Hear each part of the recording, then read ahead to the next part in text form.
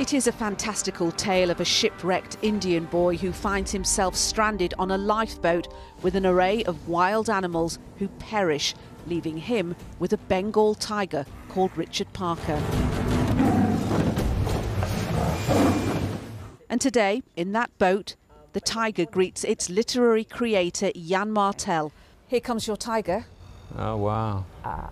Hello, Richard Parker. I'm your father. You don't touch me. Touch her. Alongside him, Lalita Chakrabarti, the award-winning playwright who's adapted his story for the stage.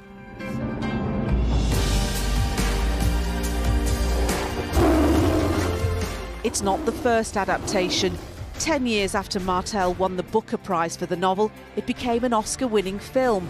But the stage transition, which began its life at the Sheffield Crucible Theatre before reaching the West End now, has been particularly rewarding. It's so expensive to make a movie. They get kind of controlling, so I had very little input in the movie. But I thought this one, you know, theatre, the words are more important. The visuals are so important in a movie. In a theatre, the words are very important. And so I was a little bit wanted, and I'm very glad how Lolita, you know, I don't want to say we didn't collaborate. She wrote it, but I'm very glad that she let me sort of read the various drafts and have my little suggestions. The groundbreaking use of life-sized puppets in the National Theatre's War Horse in 2007 opened up a world of possibilities for the stage. Some veterans of that production are working on this, making the writer's visions come to life.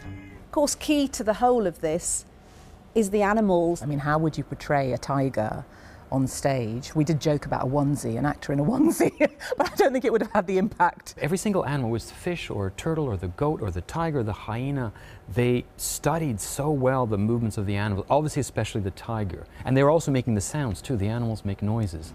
I love how that all came together so beautifully.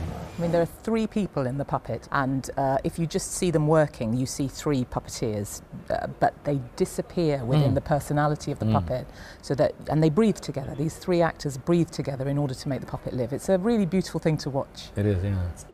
The aim is to transport the audience at a time when we all perhaps need some escapism.